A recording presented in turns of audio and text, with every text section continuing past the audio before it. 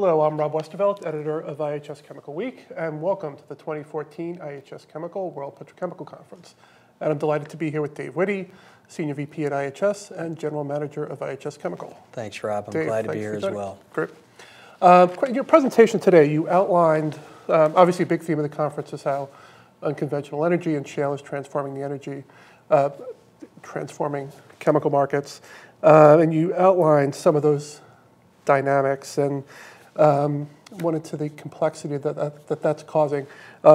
Give us some examples of how the industry is becoming more complex, and how do you see that playing out over the next few years as this build continues?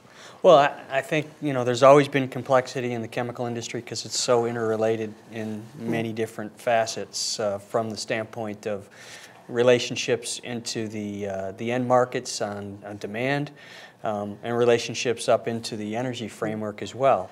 And so I think the complexities are coming as a function of several different areas. First of all, globalization. The industry is clearly becoming more globalized under the WTO regime. Trade patterns and free trade agreements are becoming an integral part of how the markets connect with one another. But secondly, I think the real complexity comes in this breakthrough from a technological standpoint, and there's really been two breakthroughs. The first one is the technology that's associated with shale, combination of hydraulic fracturing and horizontal drilling, that's unleashed this new set of feedstocks, natural gas liquids, here first in the United States. And one of the issues is that it's happened so quickly that the market and the infrastructure has not really been able to keep up with the changes. And so there's been dramatic shifts in the relationships, the historical relationships of those feedstocks that have come out with crude oil, and it's created strange opportunities and indirect effects. So just one that I mentioned today was, for example, shale and the impact on coal prices globally that relates back to the cost of making methanol and ammonia in China, since they're based on coal, and that is as shale has come on and added feedstock to allow power producers here in the United States to change their mix and make more gas, which incidentally has reduced our carbon dioxide emissions. It's also generally pushed more coal out into the global markets. That's decreased the price of coal and impacted the marginal cost of production of methanol and ammonia. And we see examples of these kinds of indirect and secondary relationships happening all over. Another one, for example, is the fact that this very light crude that's being produced in the United States is very paraffinic in nature. The refineries are having to run that here, and it has an impact on the requirement for octane to be blended into the gasoline pool. And because it's more paraffinic, the cost of doing that gets higher. That impacts the marginal cost of aromatics and octane in the United States. And so there's all these complicated secondary effects that begin to come out of just that simple relationship of more shale technology that's unleashed these feedstocks. Great. And obviously a lot of interest, and I'm sure you're getting a lot of questions about the pace of the supply build in North America. And what are your thoughts on the balance between reshoring, which will be a bit slower to start, and the need for exports? How is that going to play out? Yeah, so absolutely, I think it's a very pressing question. We've got a lot of new builds that are coming in the United States to take advantage of the shale-based feedstocks.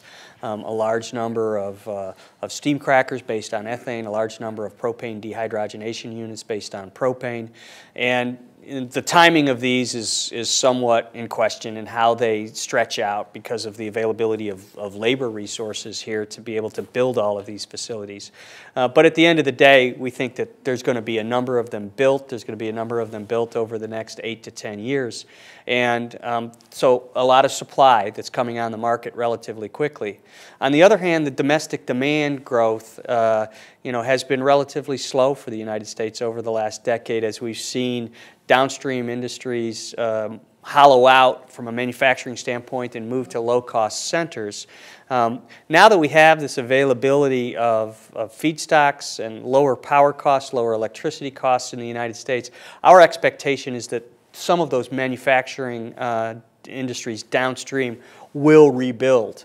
But we expect that they're going to rebuild at a much slower pace than the supply that's coming on with the shale supply from a basic chemical standpoint. And so in order to balance the U.S. market, until that domestic demand grows bigger, we're going to see significant exports of commodity petrochemicals out of the United States into markets like Latin America, into Asia Pacific, China, the large importing markets that can consume this additional supply that's coming on.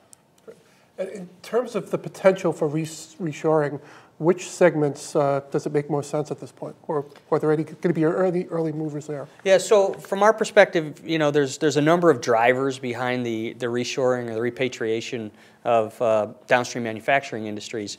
There was kind of a knee-jerk reaction when China came into WTO to, you know, push offshoring very hard. You know, purchasing managers had targets. You must have X% of your material being sourced offshore. And I think a decade of experience and changes in the market, including additional energy changes, the energy framework that's happened here in the United States, a decade of escalation of labor costs in China, the fact that, you know, the experience of the supply chain is that these long, tortuous paths to, you know, manufacture our material overseas and bring it to the United States has a number of risks with it in terms of supply chain risks, disruptions because of natural disasters, or currency risks because of fluctuations in currency while that material is in transit so long.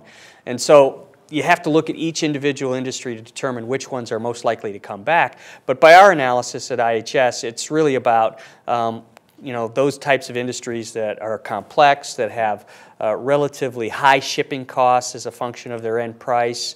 Those manufacturing industries that have relatively low labor input, that change dynamically such that you need to be able to balance the demand locally with a short supply chain to be able to react to that. And so, you know, that pushes us towards looking at automotive and automotive assemblies, looks at electronics and appliances and those types of businesses that have those characteristics. Great.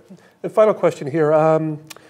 Where are we in the global profit cycle for basic chemicals and plastics today, and how is that playing out by region? What are the different dynamics between the Americas, Europe, and Asia? Yeah, I would say that the profit cycle is, Rob, is very bipolar. There's a big spread in terms of earnings today. For the business as a whole, we're looking at us continuing to go up into an upcycle. We have our demand expectations because of an improving economy globally is going to be outpacing supply, and the overall utilization rates, not for every product, but for many, and certainly in aggregate, will lead to higher profits as we go forward for the globe. But you know, the difference of those profit levels between the regions is quite substantial. So those regions that are based, like the United States or the Middle East, on advantaged feedstocks are going to see very high, very strong margins simply as a function of the fact that there's advantaged feedstocks, hydrocarbon, compared to the end prices that are based on higher cost crude. In places like West Europe or Asia Pacific, where they don't have that hydrocarbon advantage,